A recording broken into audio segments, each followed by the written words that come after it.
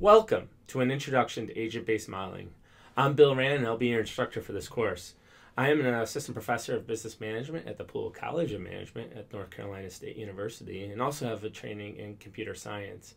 And in this course, we're going to be talking about why agent-based modeling is useful, what you can use it for, how you can understand it, how you can build models, how you can understand models that other people have built, how to analyze those models, and how to use those models in advanced ways to really start to understand problems that you might see around you. Now, throughout this course, we're going to talk about technical details, but we're not going to require you to know anything about computer programming or computer modeling going into the course. But before we get into all those details, I want to start with kind of a brief video and a brief discussion that I usually start almost all my agent-based modeling classes with. So what you are seeing in front of you is a set of birds that often flock together in very interesting ways. And they do this as they move through space without really coordination, without really kind of any centralized plan of where they should go or how they should move. But the patterns that they generate are quite ornate and quite beautiful. And they have a certain regularity to them if you observe them over time, a certain pattern of behavior that you see throughout them.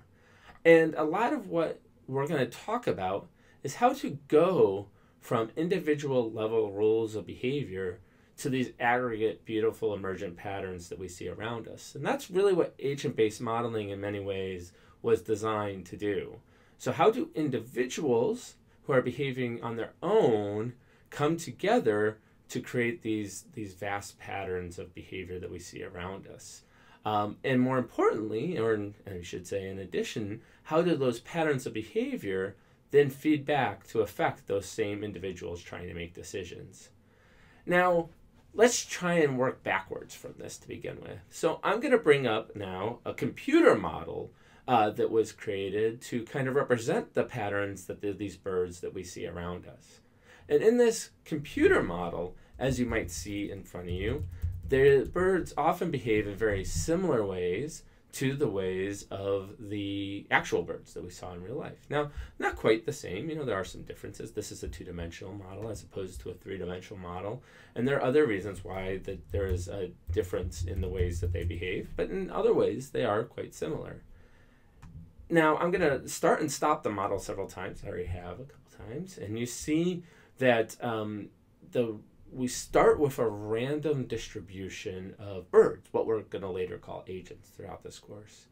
And these birds move and interact, but slowly they coalesce. And occasionally we'll speed the model up a little bit, and we'll slow it down a little bit, and you can see how they might interact with each other.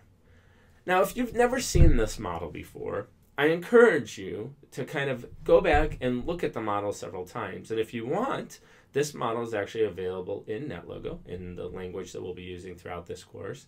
And it's called a flocking model in NetLogo. If you go and open the NetLogo model, and you go to File, Models, Library, Biology,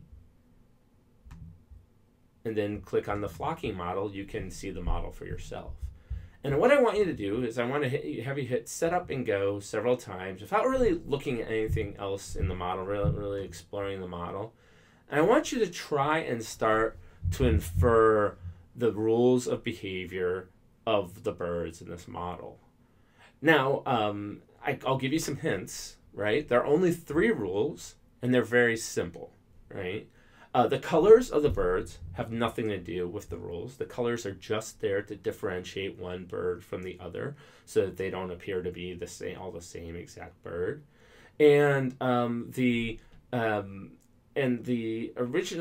birds act in exactly the same set of rules. There is no difference between the set of rules that the birds behave. Okay? So at this point, I'm going to stop this video, and I want you to try and see if you can write out in any kind of scratch paper or anything you have around the 3 set of rules that exist within the system. And when we come back, I will explain to you what those 3 rules are and why they're kind of a great way to get an introduction to agent-based modeling.